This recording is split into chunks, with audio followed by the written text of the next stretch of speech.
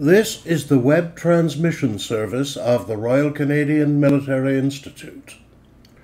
On April 12th, our Defence and Security Studies program hosted our spring conference for 2022.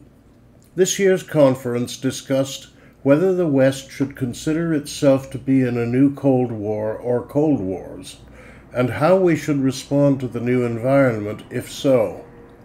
Our speakers and panelists were Dr. Bettina Renz of Nottingham University, Dr. Michael Dawson, former political advisor to NORAD, retired Lieutenant Colonel Steve Day, former commander of Joint Task Force 2, and Dr. Barbara Falk of Canadian Forces College. Over to you, and we very much look forward to your presentation. So I will turn my screen off now, and Dr. Renz, the floor is yours. Thank you very much, Dr. Eustace, for the generous introduction. I'm very pleased to be here. So I also had to rearrange my talk a little bit because I'm speaking a bit longer than initially envisaged. And I was asked to speak about the Russian military for about 30 minutes. So I have been researching the Russian armed forces for more than 20 years by now, so I can take the longer view. So I will be speaking about the war in Ukraine. Of course, this is what everybody's interested in at the moment. But I also thought I will be doing something little bit more academic today to give you the background and some more context for really understanding from the Russian armed forces point of view what we are seeing in Ukraine today. The first question I'm going to start with is one that many people have been asking in the last couple of weeks.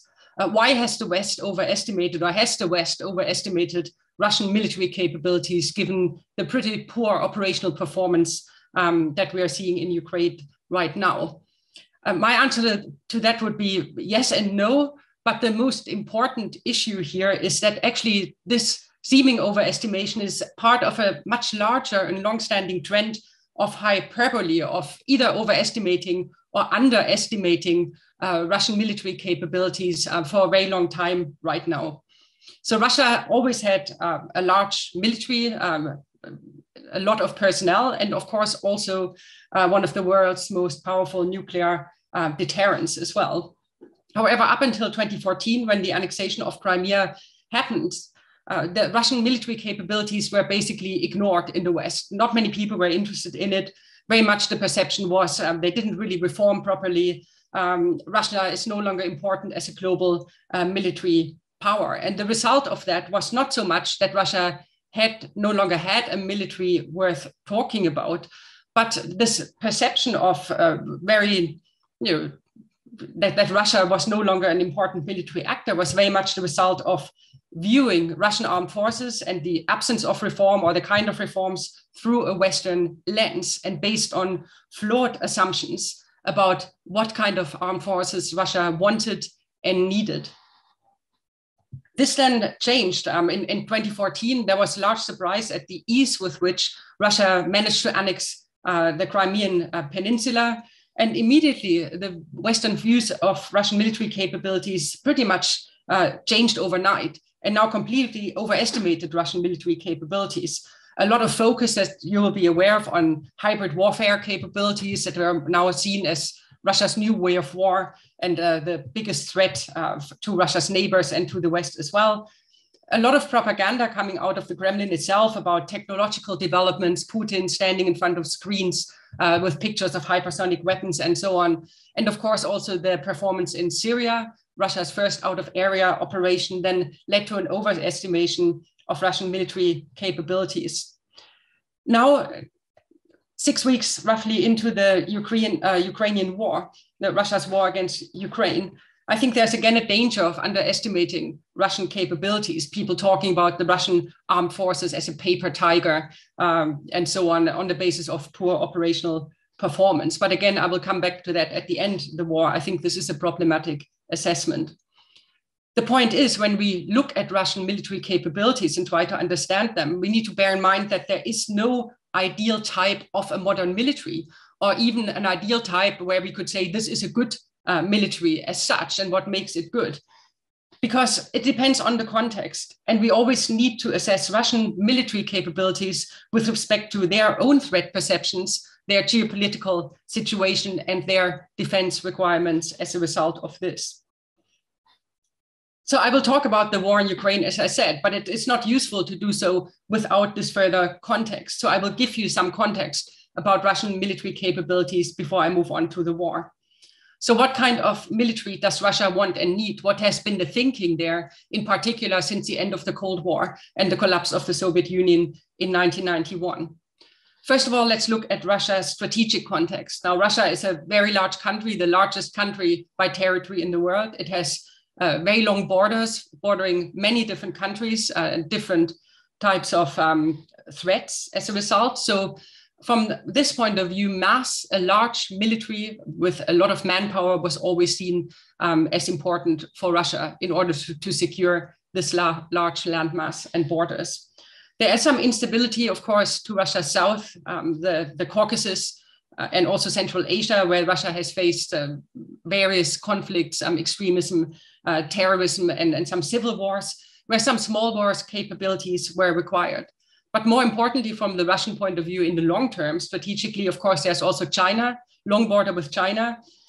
China has a very large multi-million armed forces that increasingly well-funded, of course, since the 1990s onwards, and have overtaken Russia quite some time ago now when it comes to military spending.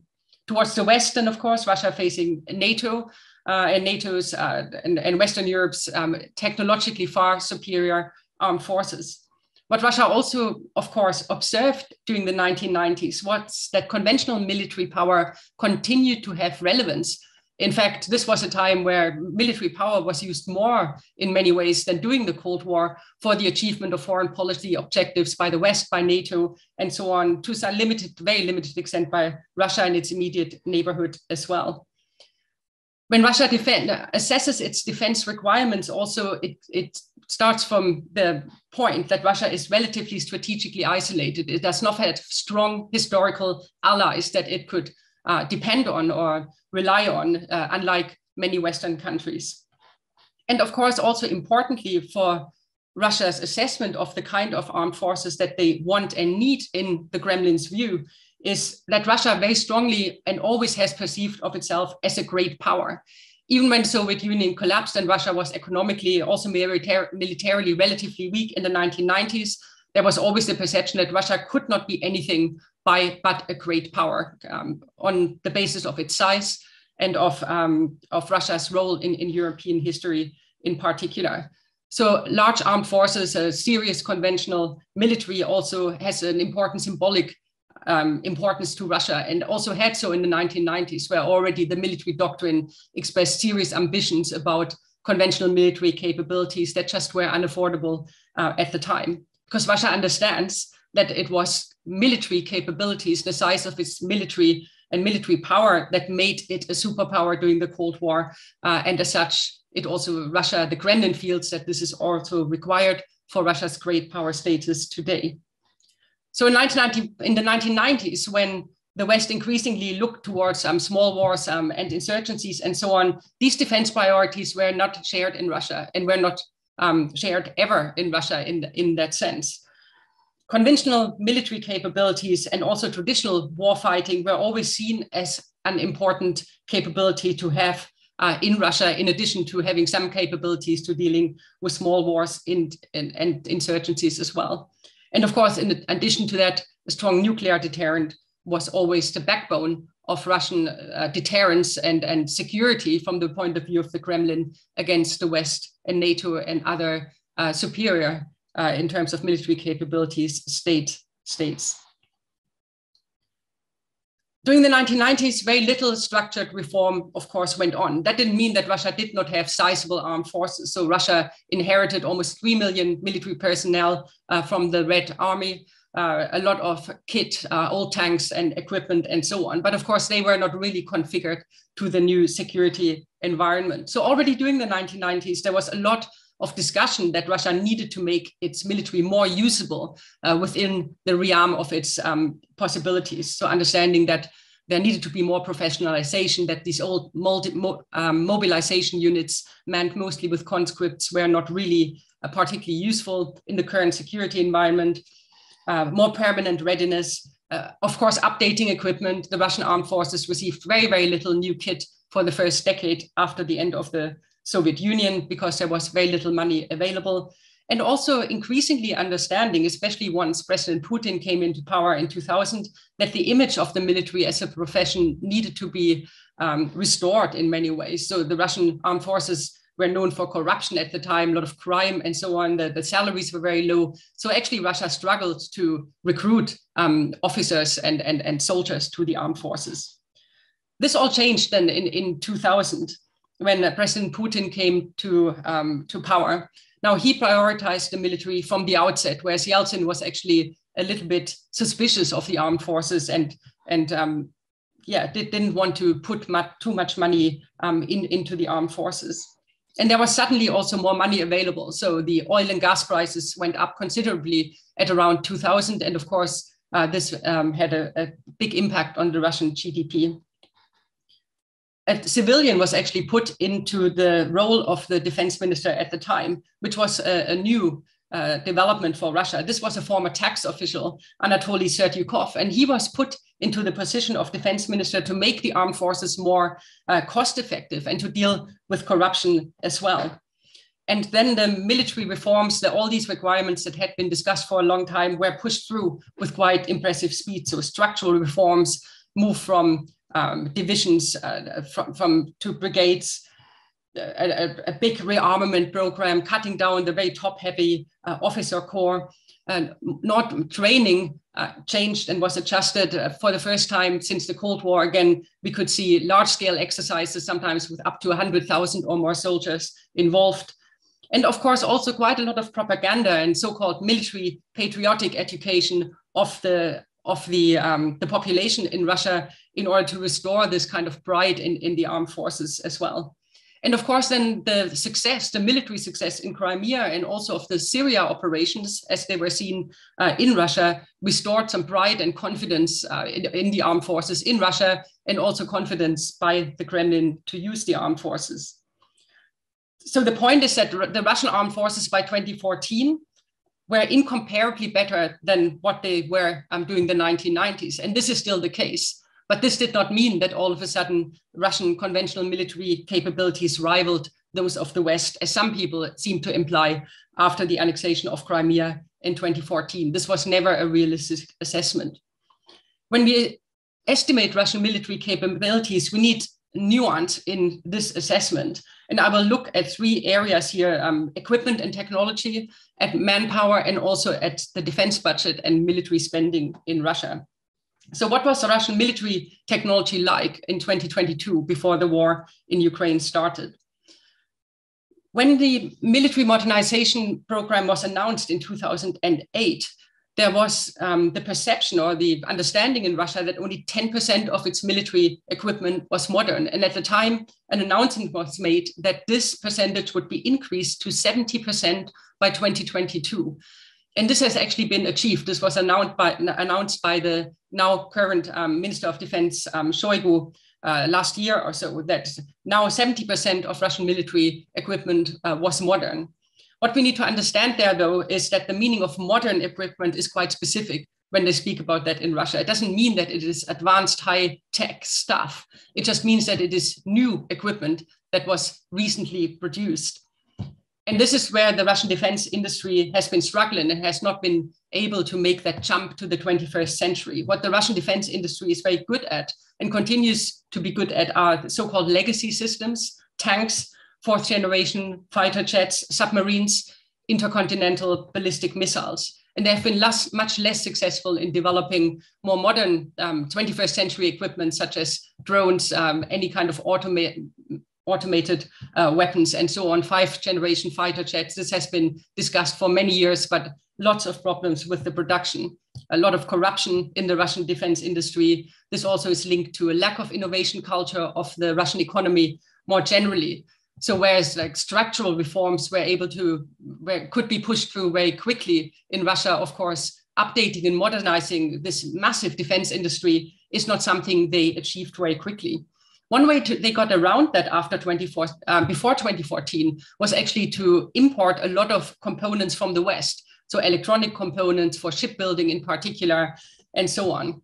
But these possibilities were cut off, of course, for the Russians when the sanctions came in after the annexation of Crimea since 2014. Now, I think what some Western analysts, especially in think tanks and so on, fell for a little bit was the actual hype that President Putin and some other officials put forward about the high-tech developments, a lot of talk about artificial development, automation and robotization and so on. But this was all just talk. This was ideas for things that are at very early stages of development. And it's not something that obviously is available to the Russian armed forces in Ukraine right now. And again, what we need to understand is that technology, in fact, was never seen as a panacea by Russian strategists. And in effect, in actual fact, many strategists in Russia, or strategic thinkers, see this over-reliance on high-tech and on technology as a bit of a weakness of the West in many ways. I've read lots of articles in the Russian press, especially military-related press, saying, you know, they forgot how to fight heavy. So actually, if it came to a fight between Russia and the West, then this or NATO, then this over-reliance on technology would not be such an advantage to the West at all. So for Russia, quantity over quality was always a bit of a thing, where then also the ends justify the means. And this is, again, something that we can see in Ukraine to make up for the shortcomings in technology in many ways with mass over quality. Briefly then also about a few words about Russian military manpower by 2022. Of course, the Russian armed forces on paper and so on are significantly larger than the Ukrainian armed forces. By presidential decree, the size of the Russian armed forces was set at 1 million men a few years ago. More realistically, most analysts estimated that in reality, the Russian armed forces had around about 900,000 soldiers on its books when the war in Ukraine was launched in February 2022, or the escalation of the war. Of these 900,000 soldiers, there are 70% professionals, as we assumed, and about 30% of the units are still made up of conscripts. Again, what people looked at when they looked at Russian military personnel was the kind of personnel that was used, especially in Crimea and also to some extent in Syria, where, of course, the ground campaign was relatively limited. So in Crimea, there were the newly created special operation forces, the so-called Little Green Men. In Syria, also special forces, and also, of course, some private military companies and so on. And their performance was assessed as quite effective, and people were surprised at that. But of course, we have to bear in mind that these kind of highly trained professionals in specialist positions make up a very, very small percentage overall of the Russian armed forces, probably in single digits. Moreover, also, the Russian military also continues to have retention and recruitment issues. In order to make up for up to 70% of professional soldiers, a lot of these contract soldiers are actually only on 2-year contracts. And this is actually not much longer than the kind of military experience that conscripts used to have. So conscription in Russia used to be 2 years, it's now 1 year. And now a lot of the so-called professional soldiers also are on 2-year conscripts, and many of them do not really renew their contract at all. And I already mentioned it, since 2009, we had seen very large-scale exercises where joint operations were practiced, sometimes even including military personnel from other countries, China, and so on. But of course, exercises are not a real-life war. And Russia has had no experience in large combined arms operations right up until 2022, because, of course, especially the annexation of Crimea was an extremely limited military operation. And in Syria, also the focus there was on air power and standoff capabilities rather than actual fighting on the ground. Then a few words about the Russian defense budget, defense economics.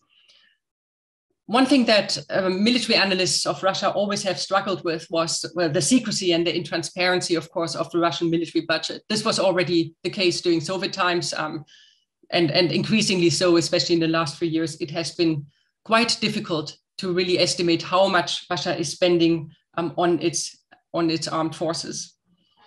There are estimations and there are numbers. Of course, you can get them from SIPRI, for example, or the Military Balance also publishes them every year.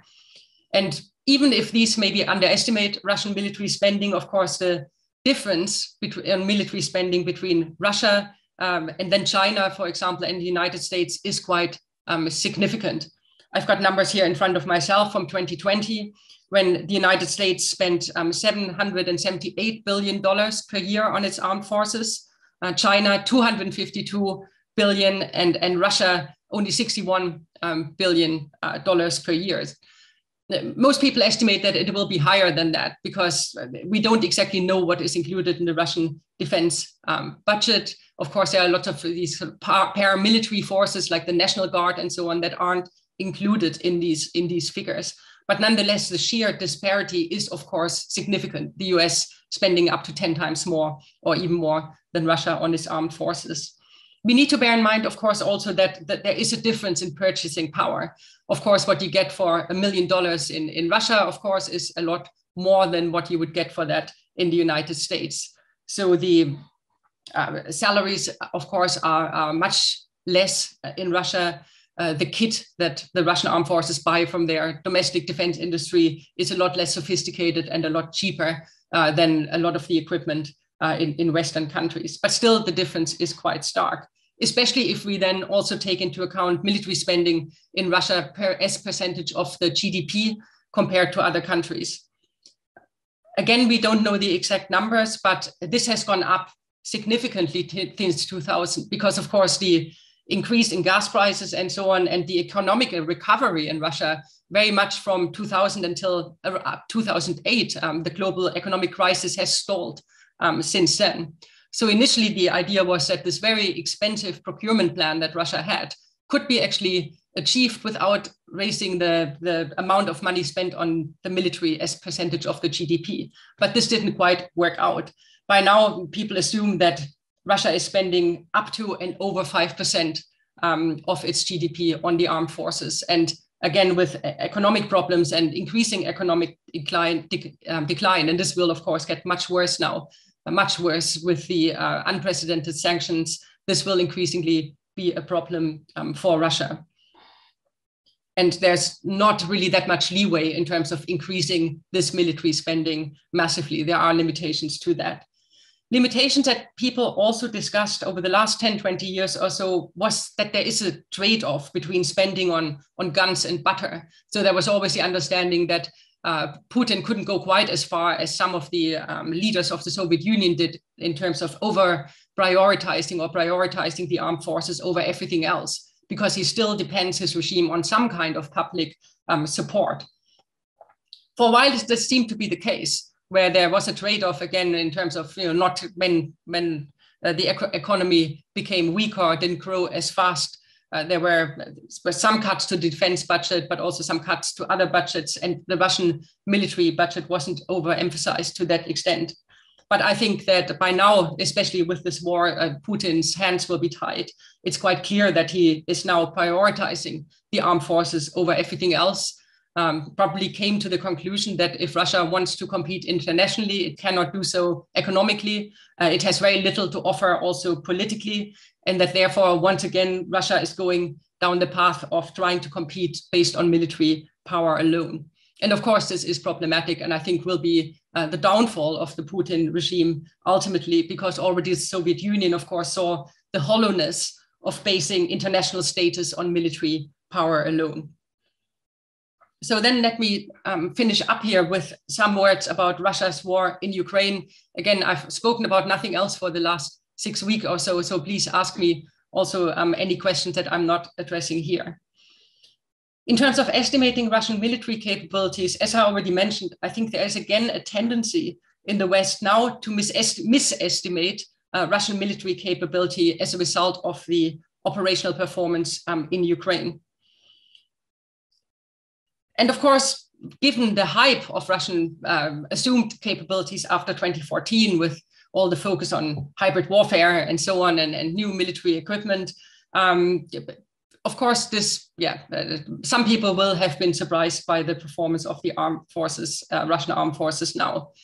I had long cautioned against overemphasizing hybrid capabilities, for example. This was never a serious focus of Russian strategic thinking or Russian military doctrine. And as it turns out now, especially when it comes to Russia's neighbor, Ukraine, it wasn't hybrid warfare that was the biggest threat. It was pretty poorly reformed conventional military power that is causing the damage and death and unimaginable destruction right now. Of course, the Russian armed forces are performing badly, and people have identified a lot of these issues. Of course, a very poor planning of the military operation. Seems like the troops were already tired before they even moved into Ukraine on the 22nd of February. Also a huge problem with the secrecy of decision-making, where it seems increasingly clear that it was a very small circle around Putin that made the decision of what to do and when to launch the attack, where even commanders weren't informed particularly well about what the strategic objectives were and how to go about it. And certainly plenty of reports about soldiers that didn't even know that they were being sent to a war and thought that they were just involved in an exercise. Clearly massive ongoing problems in spite of all the practice they had in those exercises with command control and communication. This was already a huge problem in Chechnya, also in Georgia in 2008. And in fact, it was the problems with command and control there that actually initiated the latest round of military modernizations in the first place. Very poorly maintained equipment, certainly no massive advance there made in terms of high-tech equipment and so on.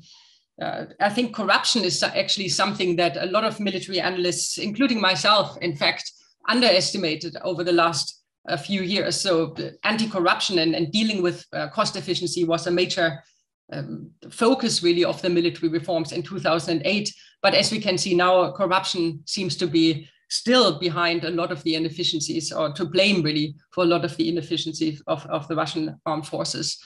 And in spite of all the talk, how the pride and confidence in the Russian armed forces has been restored, and of the soldiers, of course, huge problems also with morale for various reasons. And this just shows that obviously scripted exercises that people so keenly followed, the Zapad and Vostok exercises and so on, just aren't the same as a large-scale war, which is not something that the Russian Federation, in fact, has been involved in to such extent. But I also don't think overemphasizing those operational failures actually get us particularly far.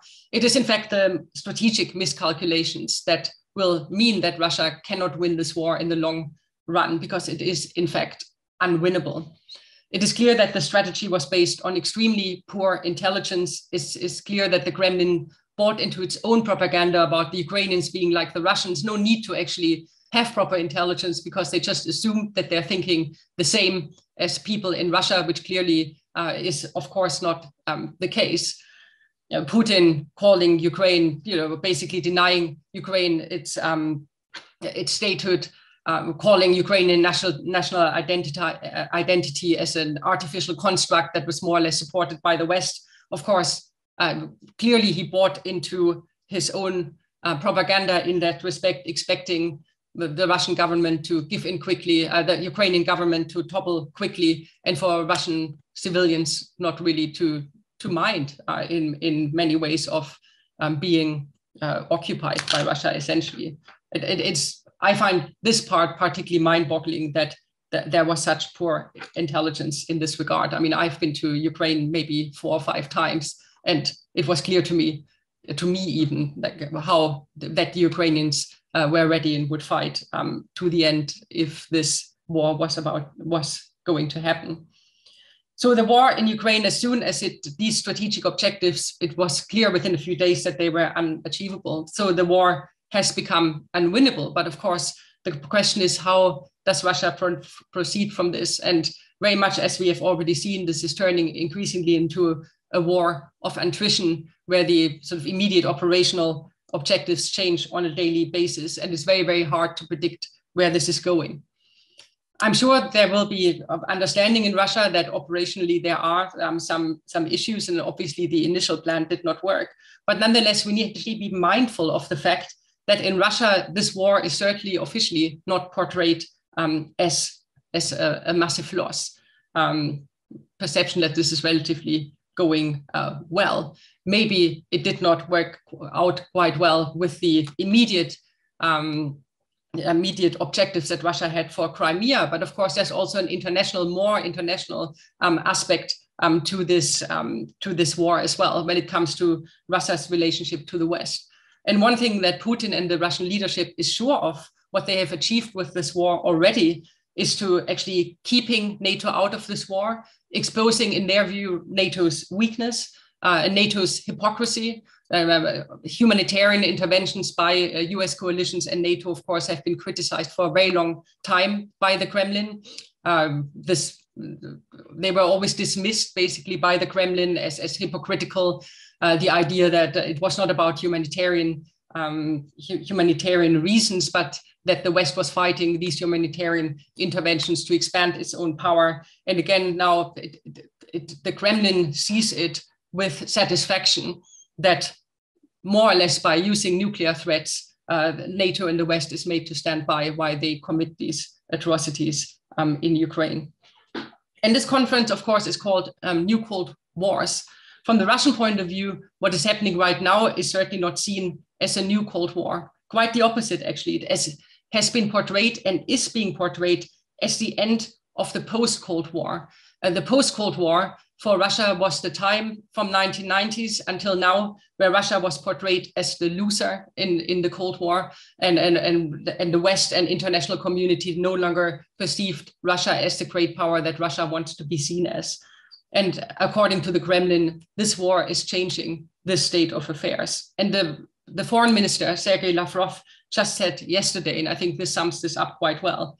He said, "Our special military operation is designed to put an end to the reckless expansion and the reckless course towards the total dominance of the United States and the rest of the Western countries under them in the international arena."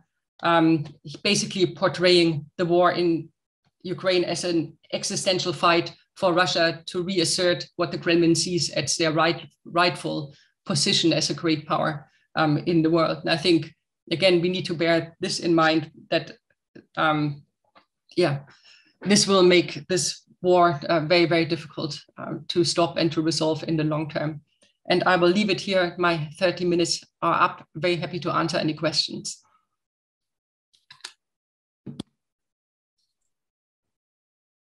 I'm going to take that opportunity, if I may, to ask you a couple of questions.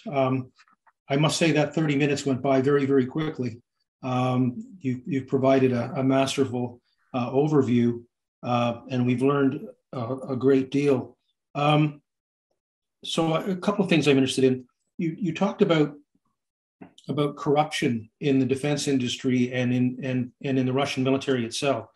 Do you think that Putin overestimated his military capabilities because he himself didn't understand the extent of the corruption, and that perhaps money that he thought was being spent on equipment or training or whatever was actually going into the pockets of some of the senior generals or some of the other oligarchs, and therefore he himself really didn't understand the extent of the capabilities that he thought he was deploying? Yeah, absolutely. I mean, this is something, of course, corruption is notoriously difficult to study. And for a very long time, also, even during the 1990s already, when I started studying Russian politics and I went to Russia speaking to people, they all said, the corruption is something you can't just look at, different parliamentary parties and elections and public opinion. You need to look at corruption because this is what drives Russia in many ways. And this, of course, is still the case today. But the problem is it's very difficult to estimate. But to your question, yes, there are some indications that this is indeed the case, that, on paper, everything looked pretty well, especially when it comes, for example, the question of the use of conscripts. People were surprised that conscripts were sent into the war in Ukraine pretty much right from the beginning, whereas this is actually not envisaged by Russian rules and regulations that conscripts would be used in a war of this nature. So people have suspected that even if on paper 70% of units or so should be staffed by professional soldiers, that in many cases this wasn't the case.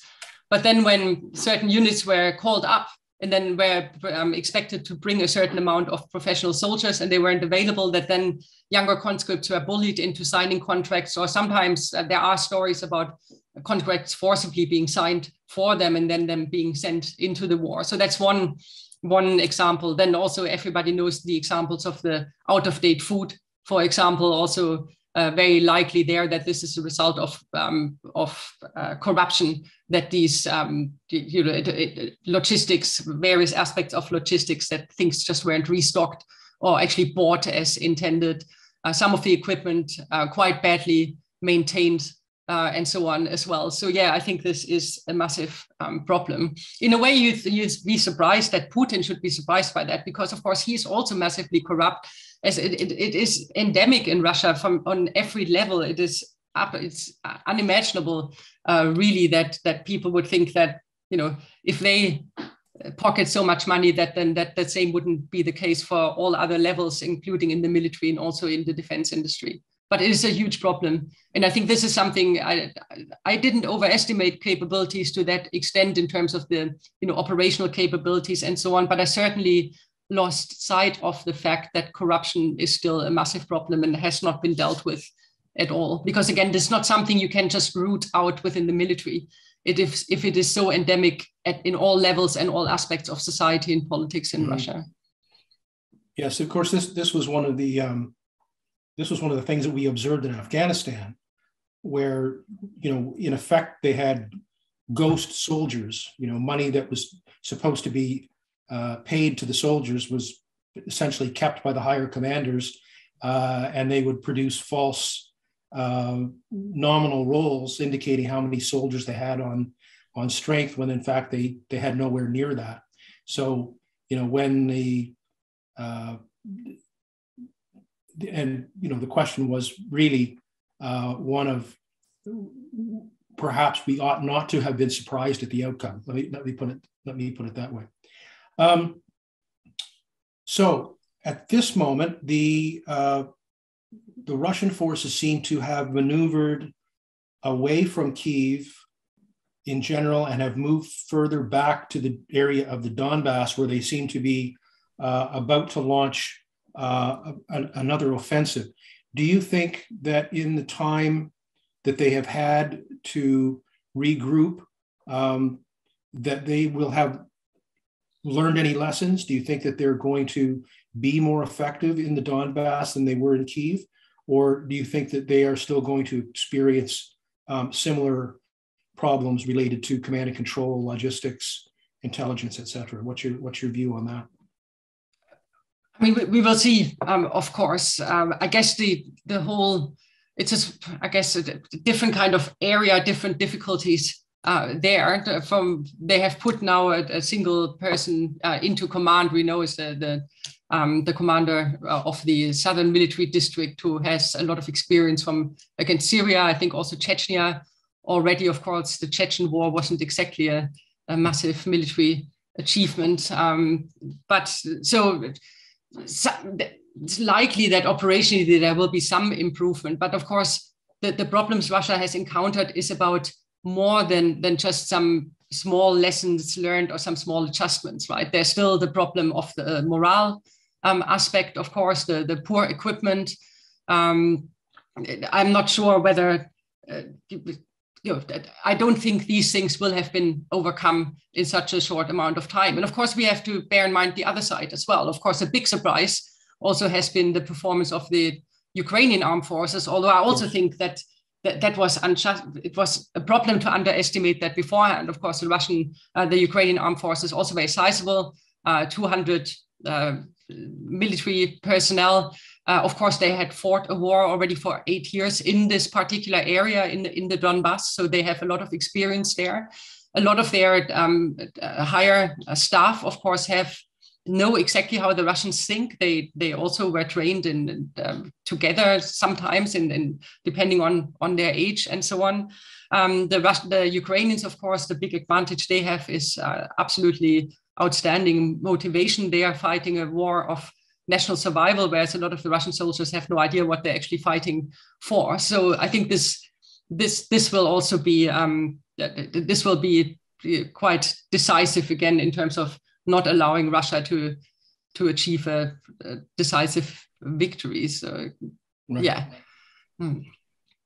Can you comment at all on how the Russian army is organized in the sense of their tactical groupings? My history sort of talks about, for example, the Second World War, the Russians seem to be very effective in terms of command and control of huge fronts. You know, you had front commanders with divisions and division groups and just masses of soldiers and guns. Have they reorganized themselves into smaller tactical groupings? And if so, doesn't that potentially compound their command and control issues, that they can't maneuver all of these smaller groups? This is, I can say a couple of things about that, but like tactical art is not really, that's not really what, you know, I don't work in a military college, and I'm more or less a historian in a way, not a military historian, more a historian of contemporary Russia. So I'll tell you as much as I know, but I'm not really the best. That's not really what I focus on, because again, I think sometimes actually getting bogged down in that lower level stuff, actually, then you lose sight of the bigger strategic picture, sure. And which then leads to underestimation. But from what I understand, what everybody's been talking about are these battalion tactical groups where they have all different, like artillery and tanks and also anti-aircraft equipment involved. From what I can tell, people have said that these are undermanned in some ways, and therefore it made it much easier for the Ukrainians to target them. So a lot of these, and people had, again, this was seen as a major innovation of the Russian military modernization, but it really, again, has really not delivered what people had expected, because it was, the Ukrainians were able to counter that. Apparently they've lost quite a lot of those groups, so they've regrouped them, but people suspect that some of them are just like put together from the leftovers from some of the ones that had been targeted. Again, when it comes to tactical art, though, I don't really feel qualified to say much more than that. That's understood. One of our viewers is interested in your thoughts on these hypersonic missiles. They evidently have extraordinary range and speed and are apparently capable of penetrating traditional anti-missile defense systems. Those would be a pretty significant threat to NATO forces if those in fact exist and are capable of doing what the Russians say they're capable of doing. Do we have any evidence? Have we seen any evidence that they've been using those kinds of hypersonic weapons? And there was one report that apparently they used the delivery vehicle, like the hypersonic thing to deliver like a dumb bomb. I can't remember. It was right at the first 2 weeks of the war. Okay. And then this was, people talked about it a lot. Again, but here, what I said before, I think actually looking at individual technologies, especially you get these buzzwords of, hybrid warfare, hypersonic weapons. And I just don't think this gets us very far. Russia could pose an absolutely major threat to NATO, of course, because Russia has a massive nuclear arsenal. But I think if it comes to a clash between NATO and Russia, it will not be a single technology like hypersonic weapons that will give Russia an edge. And because, again, I think Russia has no intention of fighting a conventional war against NATO. They couldn't, and what would be the point, right, of that, right? I'm not saying there might not be any. I'm not saying there's no danger that this war could escalate. I think there's actually a pretty big danger. But I think then the hypersonic weapons is not really our biggest problem if it comes to that. So again, I'm not a technophobe or anything like that, but again, I think it's looking at these sort of so-called individual innovations. It takes the eye off the ball of what Russia wants and what the overall threats are. Just like hybrid warfare, for example, I think got us down the wrong path. I mean, of course, there are challenges there, absolutely, in terms of election meddling, cyber, and so on. But ultimately, as the Ukrainians now saw, it's Right. These buzzwords aren't really shouldn't really be our major focus. That's right. my opinion. Yeah. Well, I'll just end it with one last question before we head to break. So we'll move back up to the strategic level, and that is the idea that that there has been this traditional belief that Russia likes to trade space for time. In other words, the interventions by Napoleon and Hitler, allowed the enemy forces to penetrate into Russian territory so that Russia could then regroup and mount the counteroffensives that they did, which turned out to be successful. That idea is based on having that Western buffer zone that was part of the Soviet Union. So the Polands and the Hungarians, so that group of states provided that insulation, so to speak, between Russia and the West. But in the modern world that we live in, with satellites and hypersonic missiles and all the rest of it, is that still a valid belief on the part of Russia? Do they still believe that they require that Western buffer zone for their security, and therefore the Ukraine is only part of the rehabilitation of that buffer zone, in your view? No, I think this is much more about status. It's about status for Russia, and it's not about an actual security threat or the need to have a buffer zone. Of course, they talk about that, but really the focus when Russia talks about Ukraine and other neighboring states is the so-called, what Russia calls its sphere of influence, where they feel that traditionally, because Russia, the Russian Empire, and then also the Soviet Union and so on, that Russia traditionally and historically has got the right really to be the hegemon in that area, which of course, Ukraine is a sovereign state and has been for 30 years, I think. And Ukraine, of course, was a neutral state until 2014, right? The only reason why Ukraine wanted to join NATO in the first place was because of Russian military aggression in 2014. NATO membership in Ukraine was a complete political non-starter up until 2014. And only when they understood that, that's the only reason really, or the only way they could secure themselves, they wanted to join NATO. So for Russia, what Russia doesn't like about Ukraine is that they can't accept that Ukraine is a sovereign, independent country. They can't accept that Ukraine can make its own decisions about its domestic and foreign policy. So again, when people now talk about the neutral status potentially of Ukraine, this is of course hugely problematic, because Russia would not be happy with a neutral Ukraine, like they weren't happy with a neutral Ukraine up until 2014.